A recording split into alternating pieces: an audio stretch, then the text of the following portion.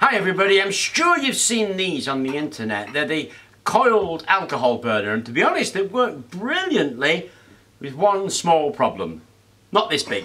This is too big to actually get them to work, and you can see I've been trying with a blowtorch, which is a bit of a shame really, because that is a lot of fuel and stop you having to refill. But I've got a solution.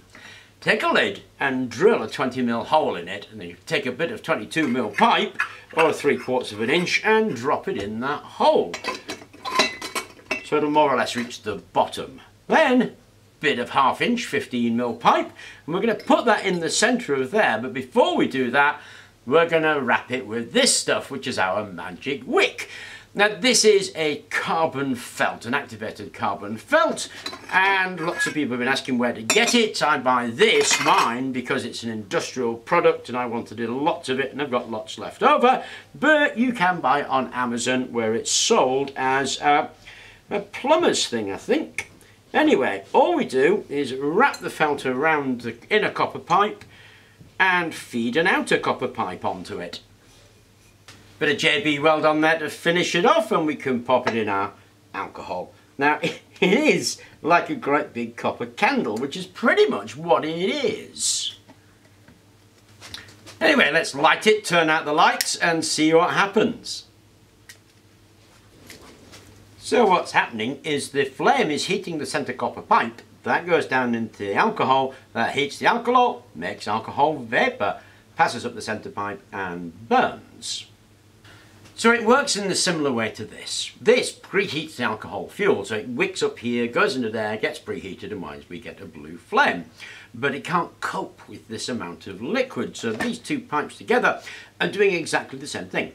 The blue flame is heating that central pipe. That's going into the ethanol's vaporising, coming up the centre pipe and burning, so it can cope with a much larger volume of ethanol than this can cope with. This works on little mason jars. Okay, that's brilliant, but what did we do about it? Well, of course we want it to be a heater, and if we put a mantle on it, and remember these mantles are made out of stainless steel, which is this stuff here. It's just a roll of stainless steel that you get for stopping vermin coming into your house, and I've just folded over 3 bits of it to make a long mantle, and we put a top on, which is the top from a sugar container. We have ourselves a mantle heater. You control the height of the flame by controlling the height of the inner tube. The higher the inner tube, the higher the flame.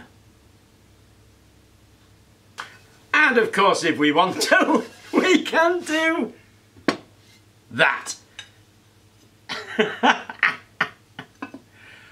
We have ourselves a plant pot heater, not working on a candle anymore, working on that huge reservoir of ethanol, so that is going to last for ages and get really hot. So there's one more thing I want to show you, and that's this. This is a length of copper pipe that I've drilled a lot of little holes in. There's a whole lot of 1mm holes in the 4 sides going through there. And we're going to replace this straightforward piece of copper pipe, there we go, with this holy piece of copper pipe.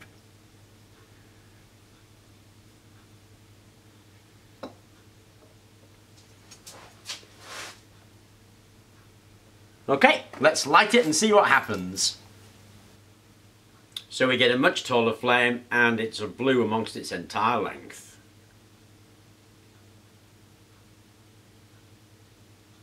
Isn't that cool? And the final thing I want to try is back on with the plant pot.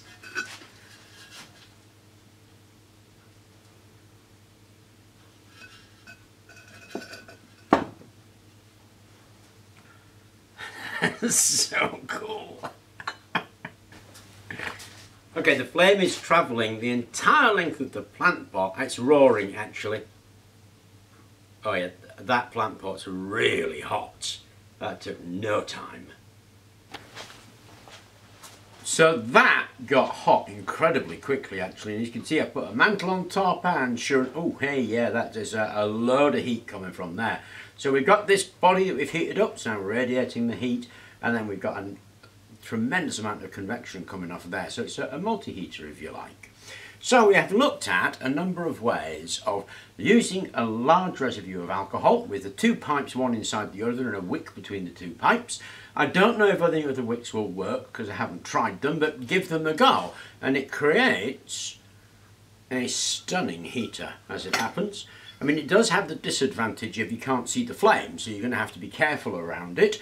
But it does have the advantage that that is a complete burn, and it's really very hot when you get it going, which is pretty awesome. Anyway, that is so cool and much easier to make than the coil type of alcohol burner. And of course the coil type of alcohol burner can't cope with a massive residue of fuel like this, which is the big issue with it, really.